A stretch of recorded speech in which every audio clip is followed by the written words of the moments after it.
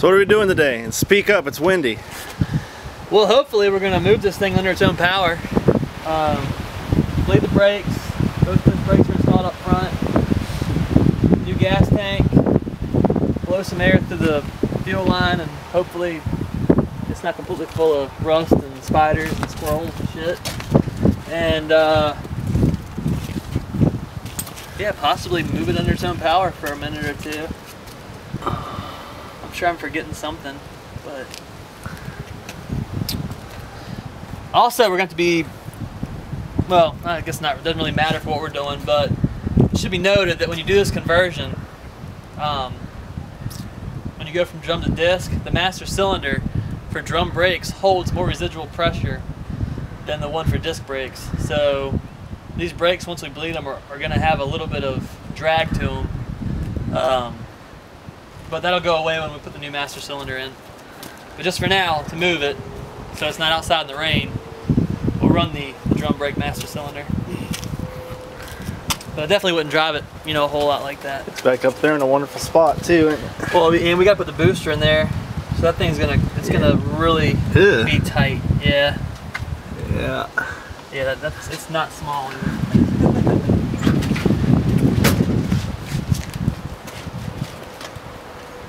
Just to refresh your memory. Oh damn. That's got to go in there. That's quite a bit. Yeah, she's a big girl.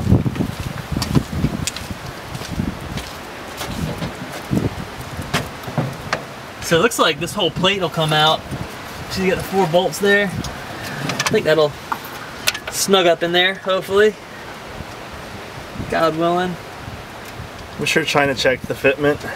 Yeah, definitely. I haven't even really looked at this thing yet.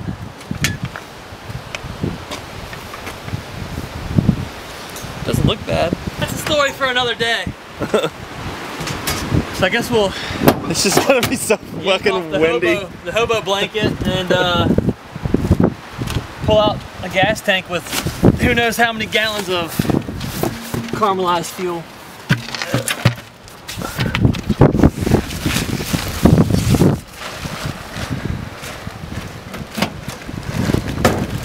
Syrup we can drink. It's a beautiful thing about these pickups.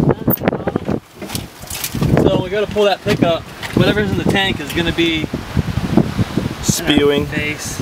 Yeah. It should be solid though. It looks like really good news. Somebody's already pulled all the fasteners out of this, and they don't appear to be there. Well, there's one right there. Well, that's wonderful. I hope they're there. You didn't get any? There's a couple. That saved us like, 10 minutes worth of work right there. I did get this new filler neck hose too, because I figured this thing was, yeah, it's dry right up there. Those things always fail. So I can impact that doodad off now, since we don't have to pull the mountain screws out, since somebody was kind enough to do that for us. And if I can piece the back glass back together if we can find enough of it. Then we just have to do the pickup. Chicken wire, flex seal. With enough hardware. Oh my god, you want to get 1 million views? Do I want to piss off every Ford guy ever?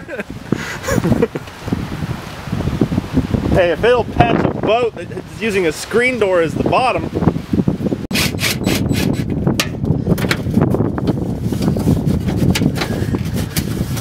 My damn handy dandy deckhand knife to cut this piece of shit out of here. Every time I lose like interest in this car, I just see the pretty Acapulco blue and think about it being that color again. Sparks me back in. So the more and more you do it too, the more you're wanting to do it right-ish. Yeah, well, I mean, I really don't want to fuck up this car that bad, but it seems to be the way things are gonna go. God, that stinks. Oh man, that really stinks. I'd love to get whatever fuel's in here and just like stick it in an old lawnmower or something. Oh yeah, that's a good smell. Just go ahead and tear out. Now you're going to. Whew. Yeah, tasty, right? This is the proper Ford mandated removal method for the filler neck hose. Gotta use your grandpa's knife and a dirty old screwdriver. Man, I've smelled a lot of dirty old fuel. It's got some kind of... This is top 5. It's got a familiar smell to it. It gets old and it gets a sweet smell, but this is like beyond that. It's like it's almost like there was a lot of really old gas in here and somebody poured some fresh on top of it maybe. It's doesn't sound too sloshy, so hopefully there's not a ton of fuel in there. I bought that filler net hose.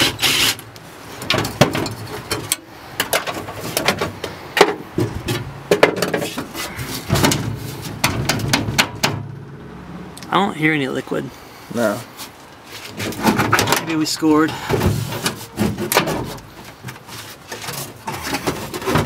Oh man.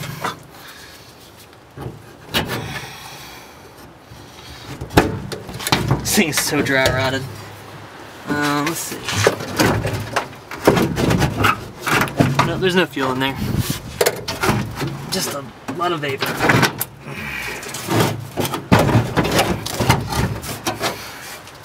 You got a Chinese puzzle it out of there. No, we gotta pull this guy. I just remembered. Fuck, it looks like it does have wood screws in it. There's no way that's stock. Maybe it is, I don't know. Drywall screws. The 68s had like a body bolt in there. I guess that could be freaking 1970. Does this move? Ford screws. It's got a cutout like it does. I think it comes down, but I want to kind of what my goal is here is to get it flipped up so we can drive that ring out and get the pickup out of it. Oh, what's this do?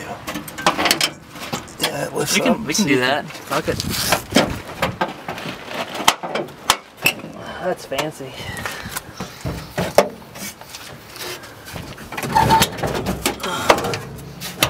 I'm still in this. I don't have enough slack. I'm gonna have to get under it and do this the fun way. All right, so this hose here broke off because it's nice and dry rotted.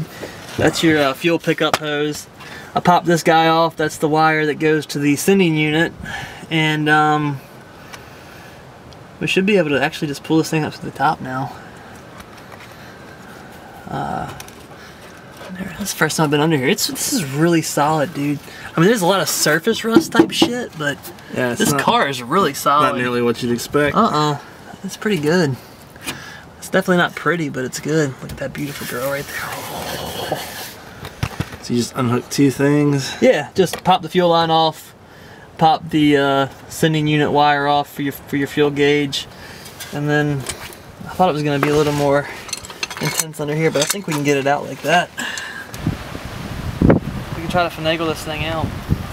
Hopefully not get tetanus. That thing back. You want to hold that up there for me? Oh god, just enough. Well, that was easy as fuck. Sassy. So it looks like the fasteners are actually here. So somebody did us a solid there. So does this thing exist exclusively to be able to get the gas tank out? Sure. What the hell else is it good for? I think you can fold, so the back seat folds down, I guess that folds down, you can like, I don't know, put a sheet of fucking plywood in there. They were thinking about hauling stuff. Yeah. I'm actually pretty impressed at how solid this is. Like nothing looks like it's... I'd like to come back and... Nothing's roached in it, you know? I mean, this gas tank's going to come back out when I spray it, because I'm going to spray the inside of the trunk. I'll clean it out, re-seam seal it, you know, do the right thing. But for now, I just want to do smoky burnouts. So, I guess this wire that's hanging over here is actually, I thought that's what it was, that's the pickup wire. I wonder if the gas gauge is going to work. That'd be like stellar. So just out of morbid curiosity, do you want to pull the pickup out of this even though we're not using it? Yeah. It's going to be a lot of rust. And mud daubers. Tap this ring around.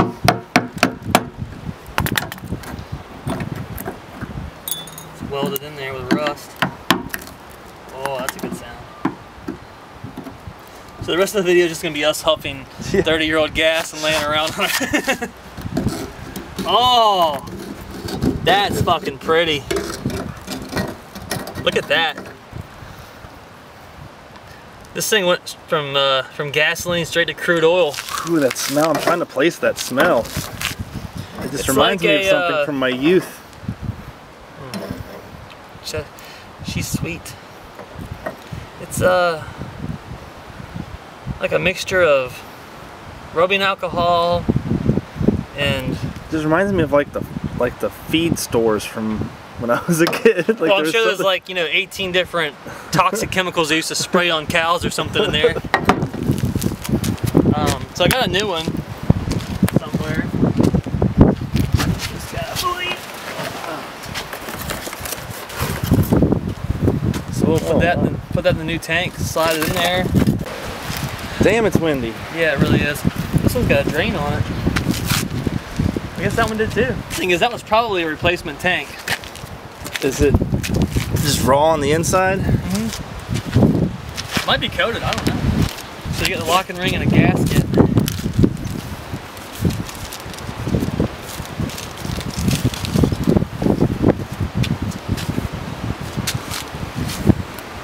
This is a pretty nice gas tank.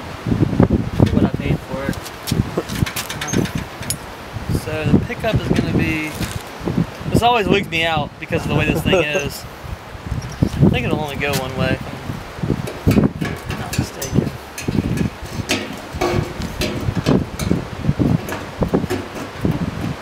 Pretty much locked in on what it'll do. So this is the bottom of the tank. So we want the pickup, if you look, make sure that's sitting down low. And pretty much once it's in there, you can't move it. Because you're just pushing against the bottom of the tank.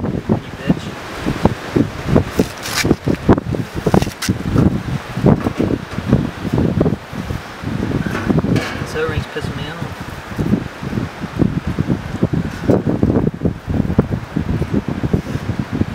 Damn, this is annoying. I could put a dab of grease on it to hold it in place. That would be the right thing to do. Oh shit, it's actually got tabs on it. What's holding it off? Tab, you know, 2 tabs there, and 2 slots there.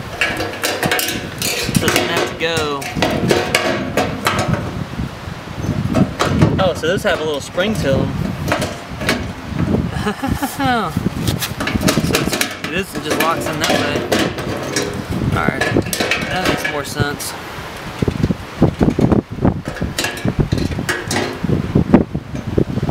Try to get those guys in there. So they're resting where they need to be. The O-ring's not in its groove.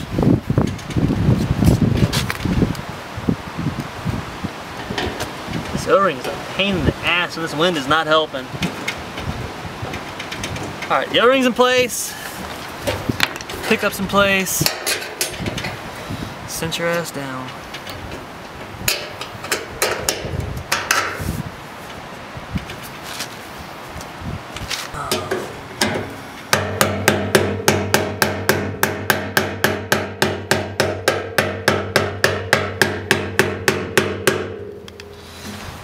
That should do it. Since that's obviously not gonna work. Come on.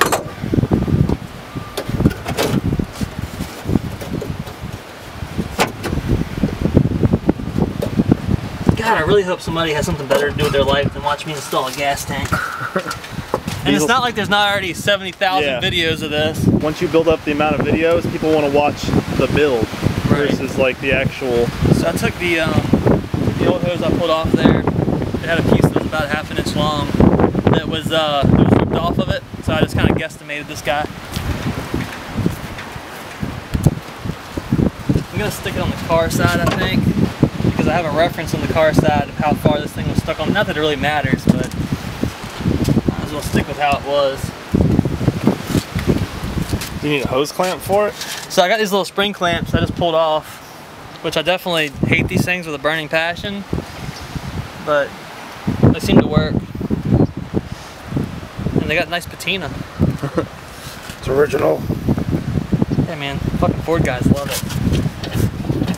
I'm sure I could get brand new ones for like half a cent a piece, but that wouldn't be any fun.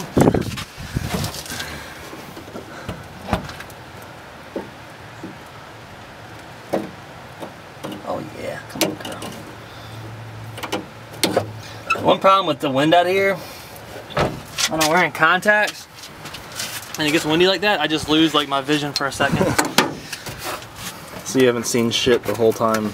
No, I'm just flying blind. I'm gonna clean up this lip where it sits.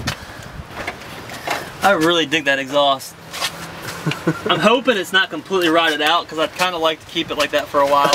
But one of the cool stickers on it, you know, because this thing's got like super 80s vintage racing thing going on. It's got the blackjack header sticker on the side of it. And it says thrust mufflers, which if that's still a thrust muffler on there, it's guaranteed there's nothing left of it, because those are like the cheapest, shittiest muffler you can get. That can't be true if it comes with a sticker.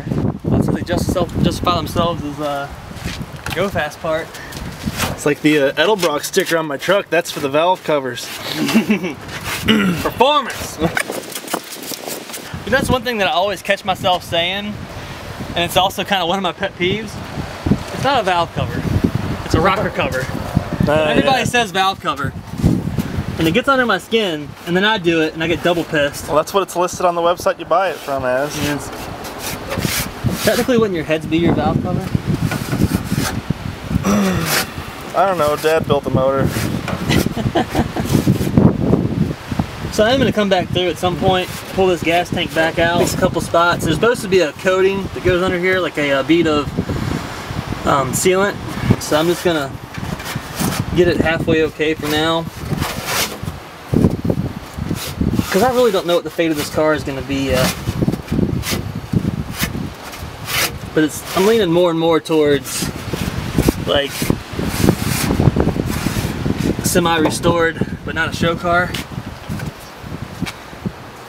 It's so good like it is. Sorry! That's what you meant to do. Oops.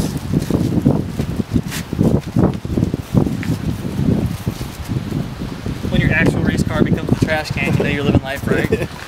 I love the unanswered questions in your driveway. Like, what the fuck is going on over here? Well, that's our E36 endurance car, and it's, to count up all the races we've been in,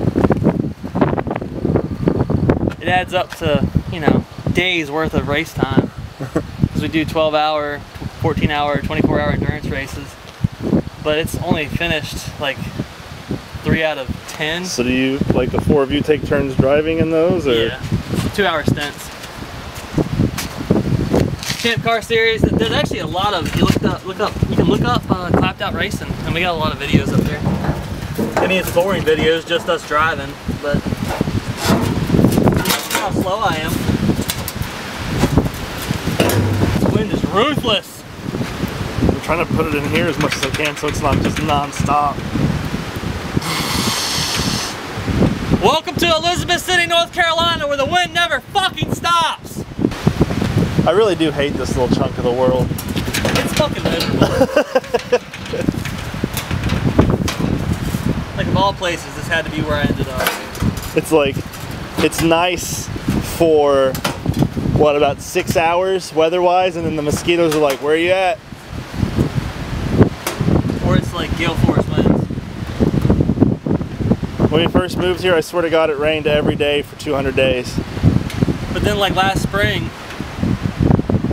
when you know someone like me is really banking on the rain, we had like a 60-day drought. But all winter it rained every day when you don't want the rain. But you know, that's just farming.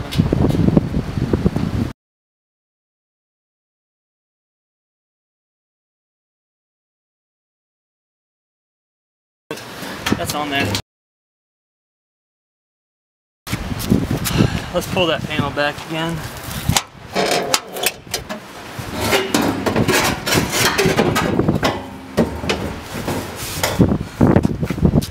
So we got away with it on the removal side, but I think this is still gonna have to come out. I'm gonna try to get the angle of the dangle just right and work it on there. You're gonna give it the college try first. Yeah, pull that up. Yeah, I really hate to remove that fucking thing. It's gonna be a pain in the ass.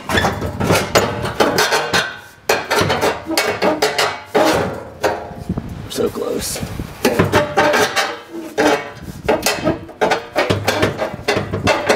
Yeah, it's gonna come out. Bummer. So hopefully whoever watches this just learns that this is the fucking wrong way to do it. Wait, I'd really eventually, prefer to think that just nobody's watching it.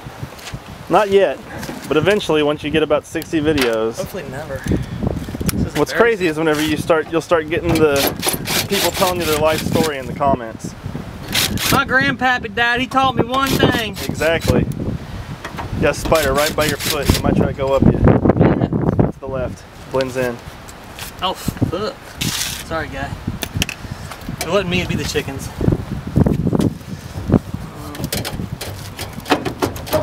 So why does that not want to come off? Let's see if that screw coming from the other side. Oh, it does! So yeah, those factory or those I'm not certain. I mean, that looks like Ford screws, but whatever. Oh, come on, baby, give it up. I need extension.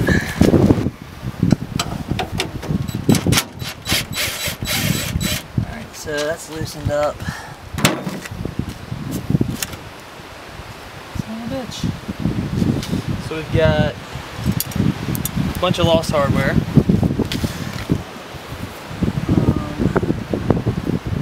A little shitty gasket. I don't know where those screws just went, so it's definitely going to be wood screws going back in. We're classy around here. We use wood screws, not drywall screws, damn it. That's interesting. The stud came out. That didn't come off.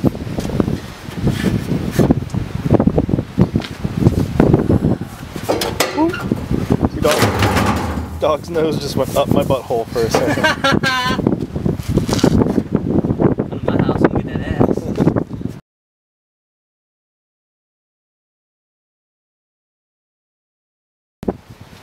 What's in there? So I got to find all the screws that I lost. Well, I got 1 out of 4. 25% ain't bad, right? Oh, you lost all the screws? Yeah. I dumped them all right here. But the part number for a true 70 Mach 1 gas cap is right there. Blurry. DOZA, so 1970, DOZA 9A 112B. It's Autolite part number. Was that a 6-cylinder or an 8-cylinder? Well, according to the gas cap. Parts counter guy. Sir, what color was the car? Rear wheel drive. Parts counter guy. Yeah, I need a radiator for a 70 Mach 1. What make is that? I wish we'd had the camera going. Jesus Christ.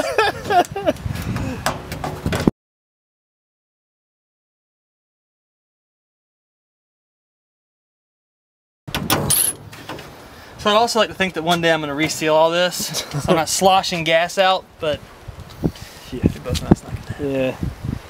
Just like you're going to take this tank out and clean up this whole trunk area. That's probably actually not going to happen.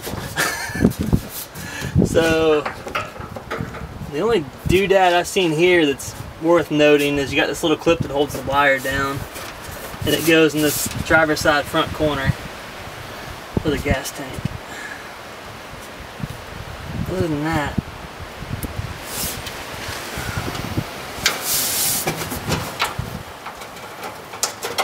it's pretty much all bolts and holes. I'm just kind of sad that I wasn't with the guy that found this car, because apparently it was like a Mustang mecca. Huh. There was 68 fastbacks, Mach 1s, all kinds of shit just sitting around in this guy's barn. And it was somewhere down here nearby, according to what the dude told me. but he wouldn't give up the location. Can't say that I would either if I was getting 70 Mach 1s for $3,000 to $4,000.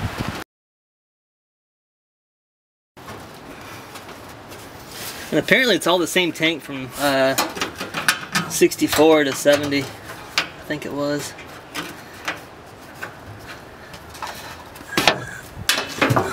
Fucker.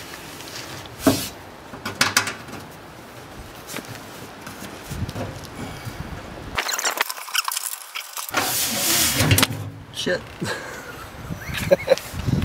That's some elbow, bitch. That's a really classy operation. You fucking elbowed the camera as I was picking my nose. I just had it out here like this. Only the best. 3/8 socket.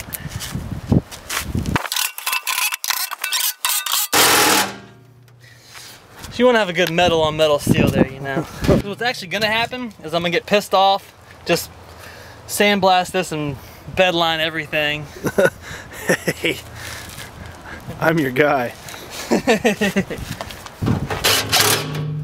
think that's all the, I can't believe all the fasteners were there. That's great. So you just gotta hook up the stuff on the bottom and dump gas in it? Yeah. I gotta reconnect the fuel line into the fuel pump.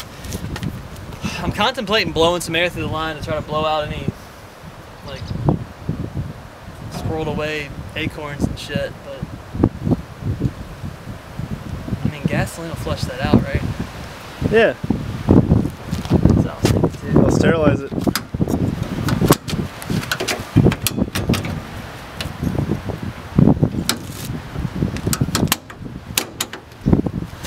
Can't ever tell I was in there.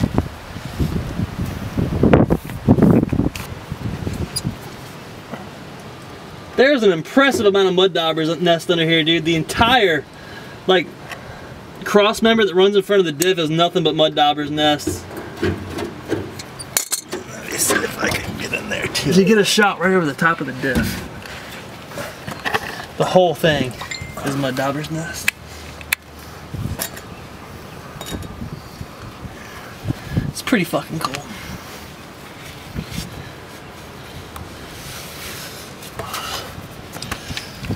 That's some teeny exhaust.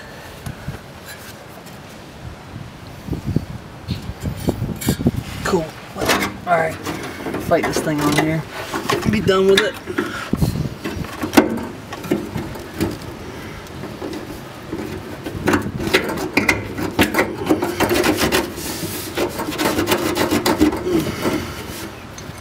There's a lot of glass in my back.